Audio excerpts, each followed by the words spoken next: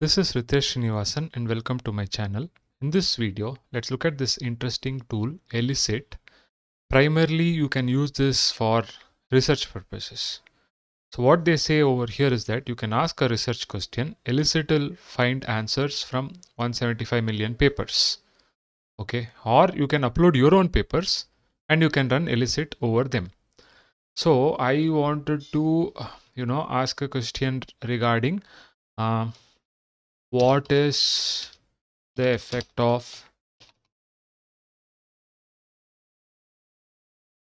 probiotics on gut health.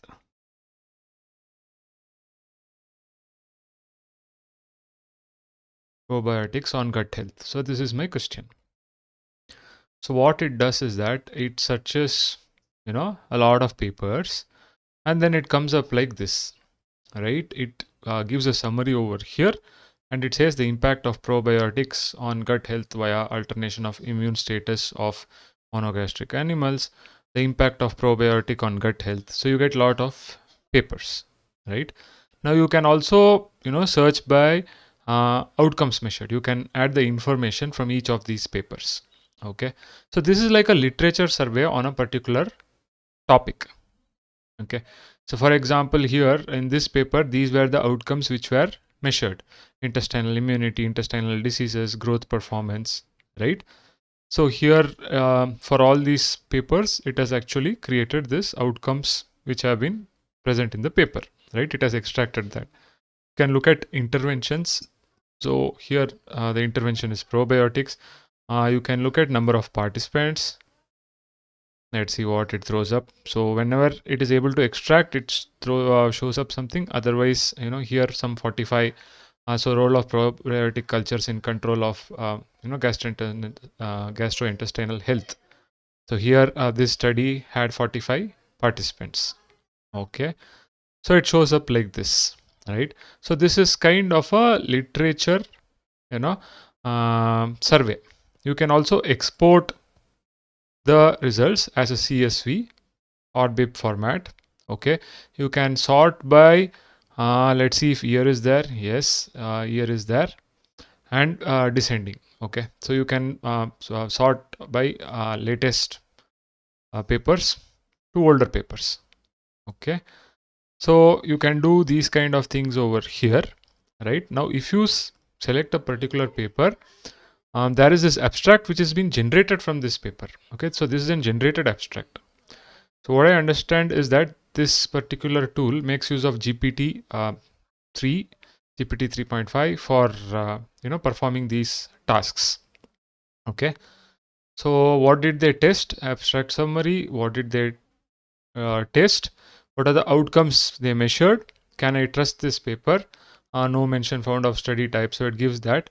Possible critiques. Okay, we look at how this paper has been cited but could not find any mentions of methodological flaws. Okay, other citations. So what are the other citations over here? So that is also listed over here. You can look at more citations over here from these other papers, and from that you have these small extracts which have been pulled out over here. You can also ask a question about this paper, and then it actually highlights in this abstract. If it is not available, it says it's not present. That's what I saw previously. Okay, so in this way you can make use of this tool to perform your literature survey. Okay, you can also upload your own papers. For example, I tried uploading a paper over here, right? Let me pull up a paper and let's I'm uploading a paper which may not be visible for you because I'm only recording the browser screen, right? So let's see. Yeah, so let's analyze this particular paper. So it says instruction tuning with GPT-4. That was the paper which I uploaded, and the abstract summary is the instruction following data generated by GPT-4 leads to superior zero-shot performance on new tasks. Okay, so we can say show more like starred. So it shows similar papers, related papers, right? Now you can go to outcomes measured. Here it is zero-shot performance on new tasks. Here it is zero-shot performance on unseen tasks, performance on 25 evaluated tasks. So these were the outcomes of these particular papers. Okay, performance on a wide variety of benchmarks for the Bloom paper. So these are the kind of summaries or literature summary outcomes which you can extract using this tool.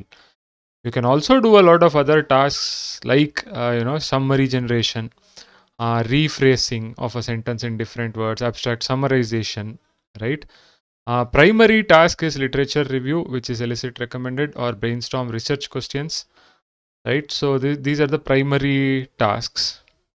Okay, so maybe I'll try out this brainstorm research questions. Let's see if it works. It takes some time to instantiate that particular task. Let's wait for it. Okay, a topic, question, or research direction. Okay, large language models and hallucination. Let's see what comes up. Okay. Let's see what kind of research questions can come up based on this particular topic. Let's wait for that. Still generating. Okay. So here, do perceptions of hallucinated speakers change when familiar voices? Okay, that's not what I wanted. I wanted this. Yeah. What are limitations of existing models? What is hallucination? How difficult is it to make models that are large enough for use in production of text or images? How does a large language model hallucinate across different domains? Interesting. What are the challenges in creating machine translation? This thing. Okay, so maybe this is good, right? So if I show more like start, let's see what gets generated. So what I understand is that it makes use of semantic similarity to come up with this thing.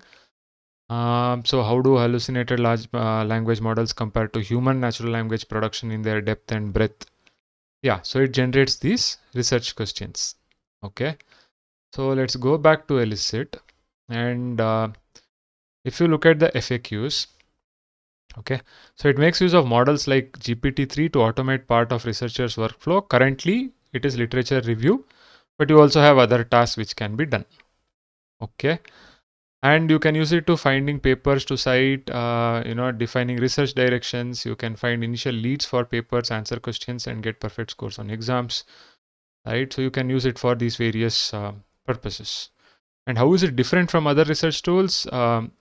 It finds relevant papers even if they don't match keywords. For example, it might return papers about meditation even if your query only mentioned mindfulness. It combines the breadth of semantic similarity with the precision of keyword matching. It can create summaries of abstracts specific to the query, automatically search forwards and backwards in the citation graph to find more relevant papers. Right? It customizes what you see about the paper and organizes papers by that information. You can filter based on study type. You can also save and export the work. Okay.